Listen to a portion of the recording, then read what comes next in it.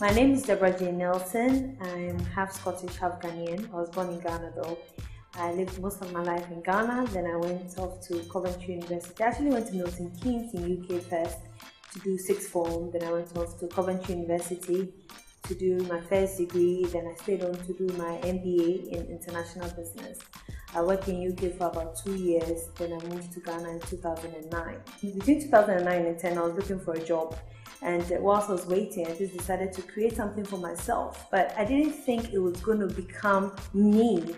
I think Mahogany is me. Think Mahogany is Debra-Jane. Debra-Jane is Think Mahogany.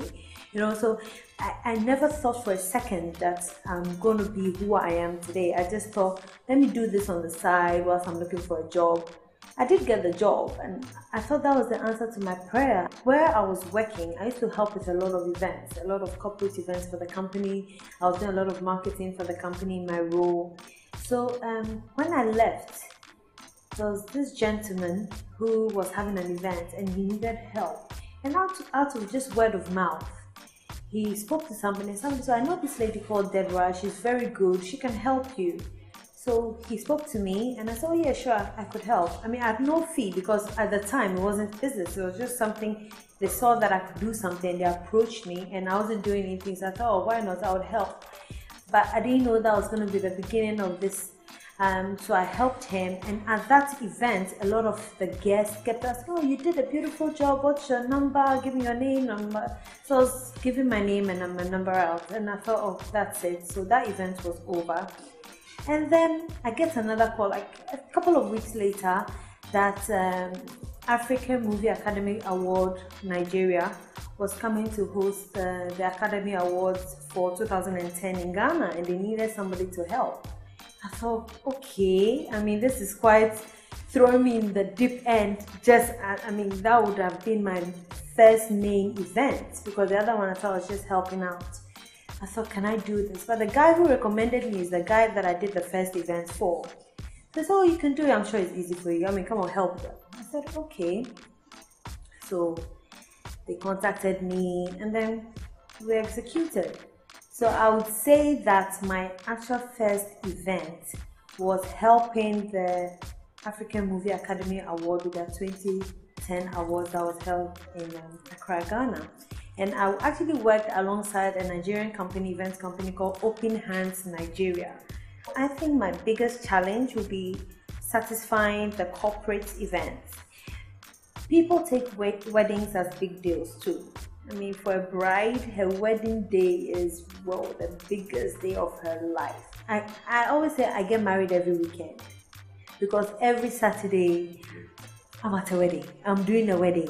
And I am not the type that when I'm doing a wedding, it's just a job. I'm doing it and that's it. I'm actually really involved. I take it as if it was my day. How would I want it to go? So I am very much involved in the work that I do. So along the line, it's not been a smooth sailing road. I've learned from a lot of experiences. I look back at how it started, all the events I started with.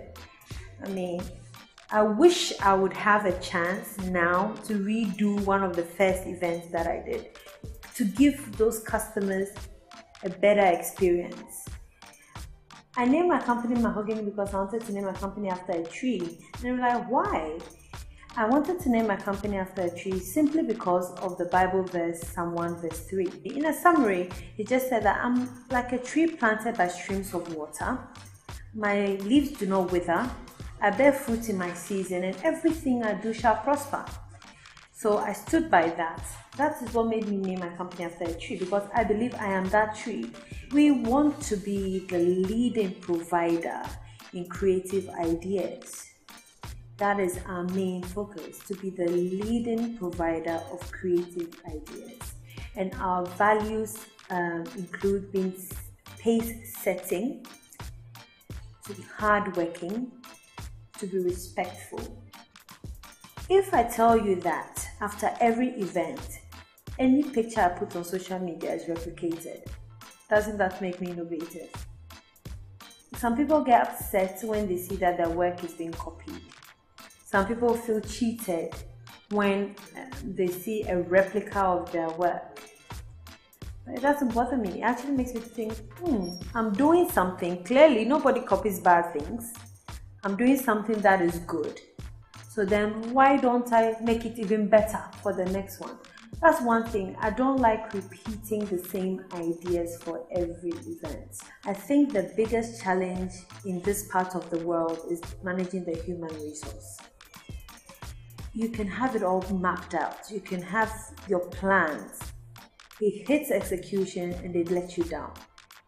Managing people in this side of the world is difficult because I feel like they lack work ethics and commitment. They are not loyal. Everybody is in for what to benefit them, not what is in to benefit the company as a whole. You tend to give everybody a chance. Oh, they will learn on the job. They will learn on the job. Initially, I was teaching on the job, and just as they get better, they want to go and start their own. That's the challenge you face. They would be with you, but they don't want to see you do better than them. But they don't realize the sacrifices you've had to make, how hard you've had to work to create the environment that they've come into to learn. They forget that bit. They think they are doing you a favor. I feel really bad that you have to put people in a binding contract, but it seems to be the only way that things work around here. Everybody has a different code of ethics, but the one that I apply in my business is operating in a culture of honesty. Honesty to me is the most important thing.